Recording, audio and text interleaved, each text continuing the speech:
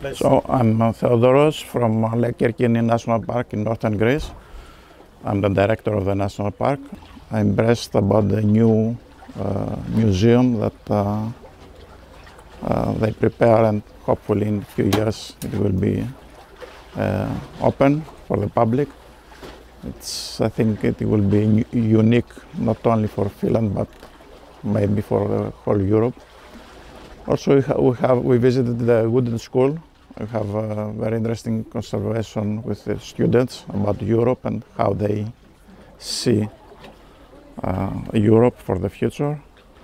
And also today we visited a river and discuss about restoration of the river, the remove and restoration of the river. It's new for me because it's something that at the moment we don't discuss in Greece. Hopefully next few years we will start to discuss about remove at least small dams in small rivers. I think it's very important. I'm Anna. I come from Iseo, Italy.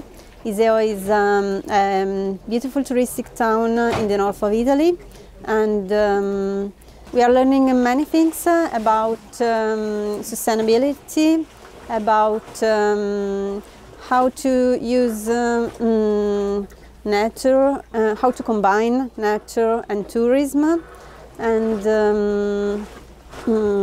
we are learning many things about Finnish culture. Here it's all about nature, which is amazing, and I think it's the best. And one thing that really attracts me is the everyone's right, which I didn't know before, and I think it's something really new and that can be repeated everywhere else. My name is Ruth. I'm from Manzanares del Real in Spain.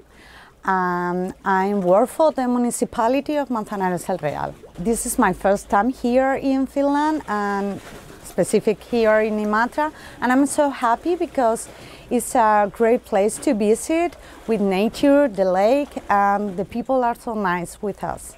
Okay, yesterday we learned about the new museum that we are building here. We are so interested about how do you work in environment. We are so different, but we have the same.